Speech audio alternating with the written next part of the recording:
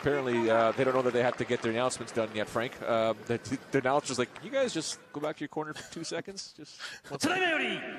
第7試合を行います。青コーナー188センチ、92.4キロ。カレーアルブレクサー。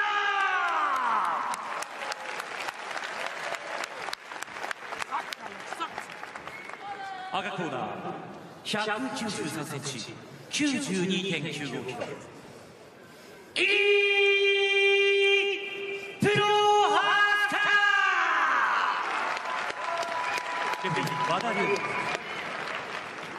この試合は第1 MMA ルールで行われます。なお、両者の応援により肘による頭部への攻撃が認められています。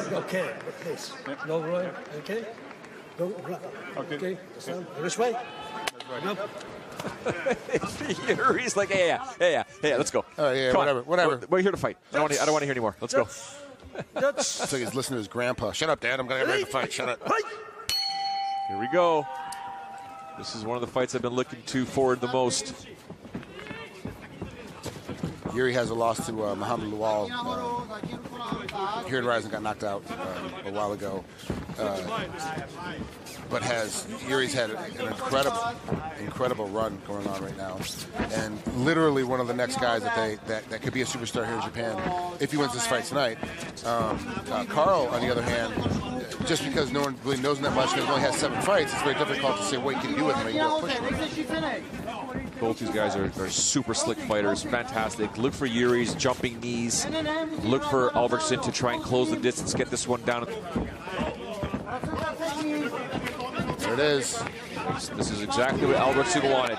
He wanted to get this fight down to the ground. And he's got plenty of time here to suck the wind out of Prochazka.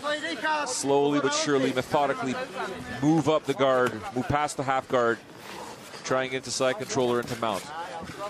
Karl does not have a very tight game on top. It's a very strong game, though. He's got a lot of leverage, a lot of flexibility with his top game. But he's not like a smothering top guy that's going to suck a lot of energy out from you.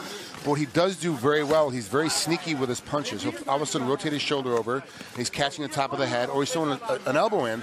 So you can't ever rest. Even though you're not being crushed and being smothered, you can't rest down here because he's going to hit you with something that's going to either cut you or do a lot of damage. Jiri's got to get his legs involved. He wants to get out of this. Right now his feet are in the air. He doesn't have anything planted. Fighter or doing the intros. Elbows are allowed. Both fighters have agreed to elbows in this one. And to be honest, we've had a lot of fighters tonight agreed for elbows, and we really haven't seen that much damage done with elbows at all. Obviously, under Japanese MMA rules, the head stops and second kicks, we haven't seen very many. Tonight, you're right. We saw the one knee for the finish earlier, but it was already done before the knee even came into factor. And the knee didn't really land that well. I mean, obviously, Asakura knew it was already done and didn't throw full force into it. So there we go. Prochazka gets out. A good job defending himself down there. 4.5 minutes to go in the opening round here. He was able to survive what Albrektsson wanted to do in this fight, was to get it down to the ground and punish Jiri. Didn't do much punishing, in my opinion, Frank. And now it's time for Prochazka to really pick up the pace here, try and get this finish to stand up, which is where he wants it.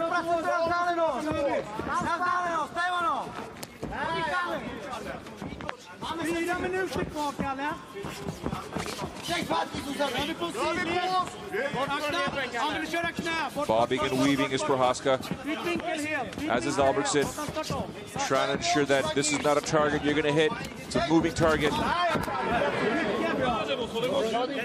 Respect those Prochazka. I went to throw a kick or a knee and kind of hit the groin. And Karl shook it off. A little high in that body lock. It's a mistake for Prochazka when he does strike in that manner to get too close to Albrektsson, because Albrektsson wants the double underhooks, wants to clinch. Prochazka is such a long fighter. He's so tall. he needs to use his length a lot more. He's really not using his length. He's really trying to step inside because he is explosive. He is strong. But he needs to use a lot more of his length in this position because if you let Karl on the inside, he's going to take you down again.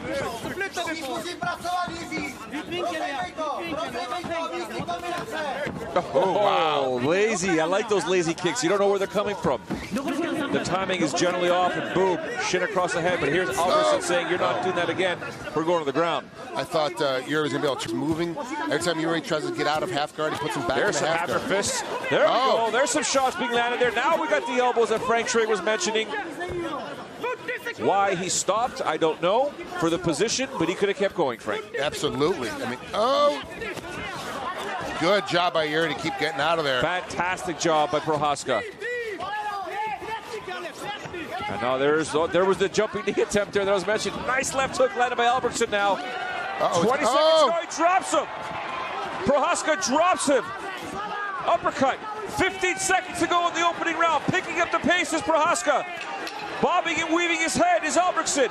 Taking the shots. Hair flying everywhere. It's over. The referee says that is enough.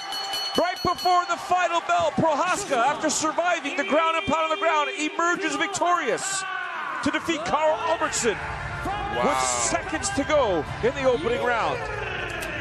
That's incredible. He was completely getting schooled on the bottom, was in a very bad position, never allowed any kind of damage to come down there.